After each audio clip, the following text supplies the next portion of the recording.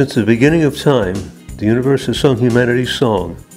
From fireside gatherings, platforms in woods, to dance halls, vaudeville venues, stage theaters, juke joints, roadhouses, nightclubs, opera houses, symphony halls, the Chitlin circuit, radio, TV, movies, entertainment equipment, large arenas, amphitheaters, street music, parties, family gatherings, and let us not forget, singing in the shower. We become one with the music. As we move deeper into the complex electronic delivery of music into the universal realm from where it originated, we reinvent how we bathe in music's frequencies. Music enables movement from controversial multicultural environments to intercultural enlightenment. We're learning how we are the music we listen to and benefit from its healing powers.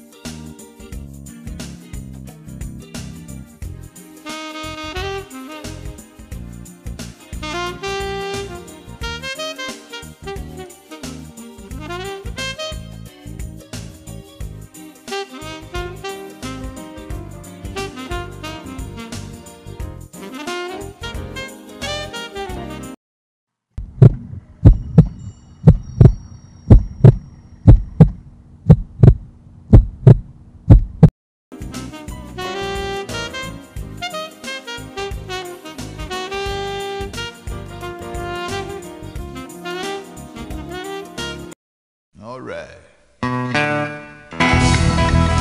Yeah! All right. I can remember the time when I was a little boy.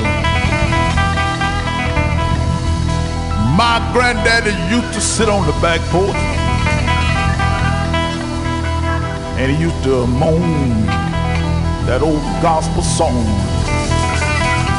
Whoa!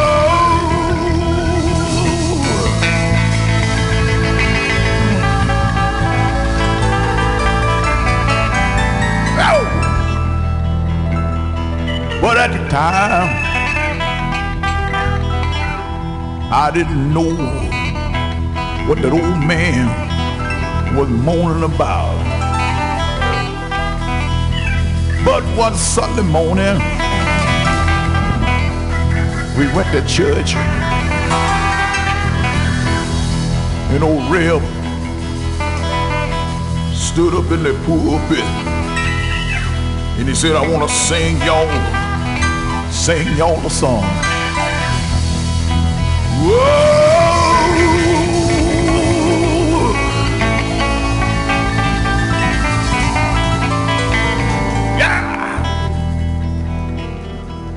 And that song he sang,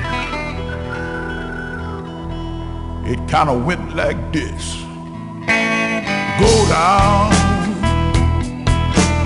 Moses.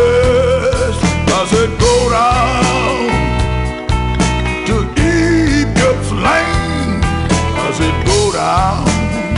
Well, Moses till Pharaoh the dead.